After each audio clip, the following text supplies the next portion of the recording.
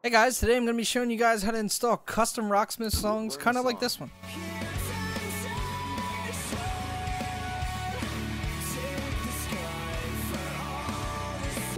Now, before we get started with this tutorial, I do want to mention one thing that you guys have to have. You have to have the Smashing Pumpkins Chair Rock song downloaded. I don't know why. I don't know if it's something within the coding of the song. As you can see, it's a little bit of an oddball out. It has the Rocksmith and then it has registered mark on it. It's the only song out of all the songs that I have downloaded that had the register mark on it. I'm not sure why that is. And I do want to mention, if you guys are having trouble installing this and you're in Steam, as you can see right here, if I go over to my library tab, you'll see that it says not installed right here. If you guys have that issue, just uncheck and check this check mark and restart Steam. It should automatically install it. You'll see it pop up in a second once it updates everything. See, now you can see that it says installed. It is the only DLC that I had this weird glitch with.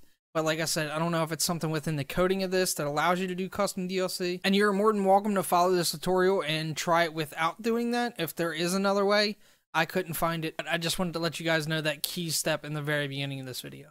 Alright, now the first thing we're going to do is head over to customforge.com. The link will be the first link down in the description. And we're just going to go ahead and download this CDLC fix. You can download from any one of these. They're all the same file. And they are all virus free, so you shouldn't have any problems with that. Just going to go ahead and download it even though I have it. It's going to give you a pop-up saying that it might harm your computer just because it's a DLL file. Any kind of DLL file is going to do that. Alright, now I'm going to go to my downloads folder, which I already have pulled up right here. Just going to right click. I'm going to copy this file.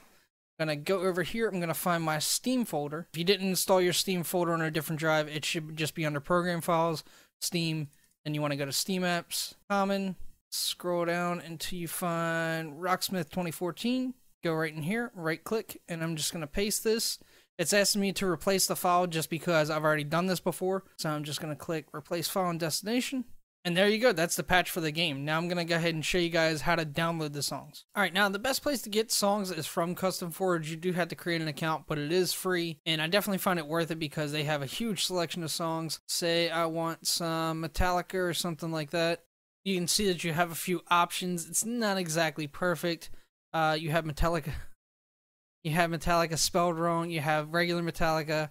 It's got 244 songs. So like I said, it's not perfect, but a lot of these songs are pretty good and they are pretty accurate.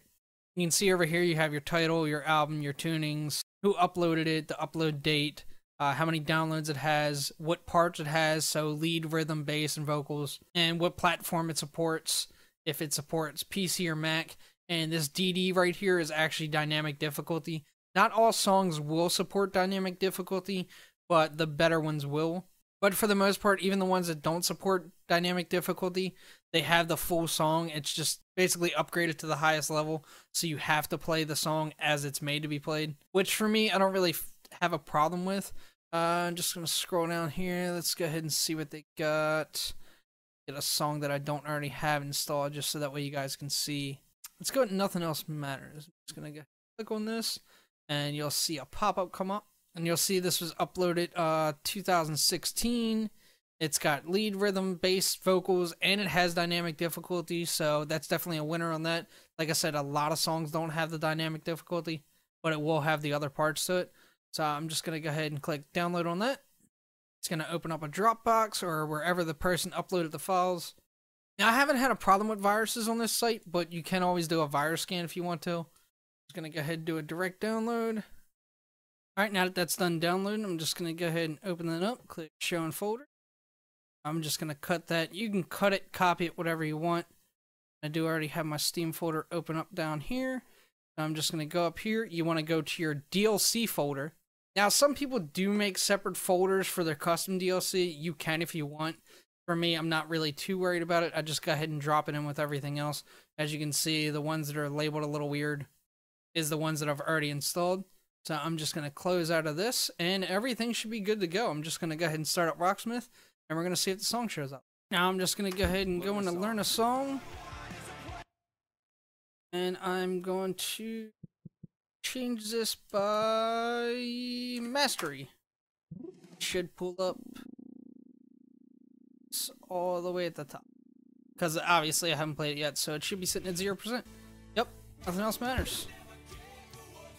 Then when you go into it, it'll ask you to tune up your guitar. Obviously, I don't have my guitar tuned up just because I'm messing around with the computer. but everything should work perfectly.